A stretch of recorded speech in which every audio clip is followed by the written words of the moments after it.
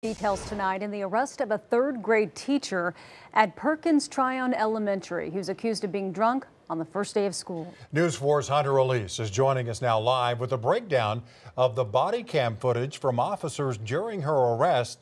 And Hunter, we also understand she's already been taken off the school website too. Yeah, I did check the elementary school website this afternoon, and Kimberly Coates is no longer listed. The body cam footage shows that it took police about 30 minutes to talk with and then arrest her at the school on Thursday. You're under arrest. Please don't do this. It's too late. No, please, please, please. I can't do this. Those are the words Kimberly Coates kept repeating in the body cam video after she was accused of being drunk in the classroom on the first day of school. The conversation started like this, with Coates in a room answering questions from Superintendent Doug Ogle, another staff member, and a police officer. Do you have a prescription for anything that maybe you have taken today that just seems like you're not the same person that I talked to this morning? I did take some medication last night to help me with sleep because I have some anxiety stuff. But staff and police weren't buying it and asked Coates to take a breathalyzer test. Are you going to blow double zeros? I don't know. You should know. If you hadn't drank anything, you should blow zeros. If you drank something recently, it's going to show it. How much you had to drink.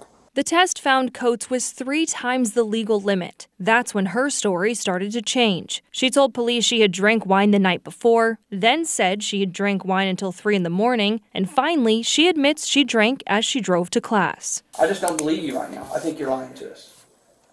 Okay, I drank on the way to work. Up to this point, police were giving Coates the option to have someone pick her up and take her home rather than arresting her. But a few minutes later, the superintendent comes back to the room with a cup taken from her classroom. Okay, no more games, right? Yeah. What is in that? My juice. Gonna try again?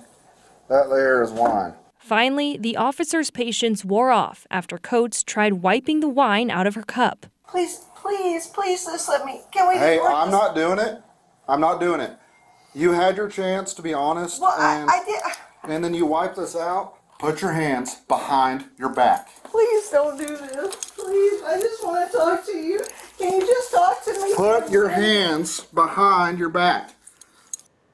Coates was taken to the Payne County Jail. We know she's been booked and released. The Perkins Tryon School District is conducting its own internal investigation. All right.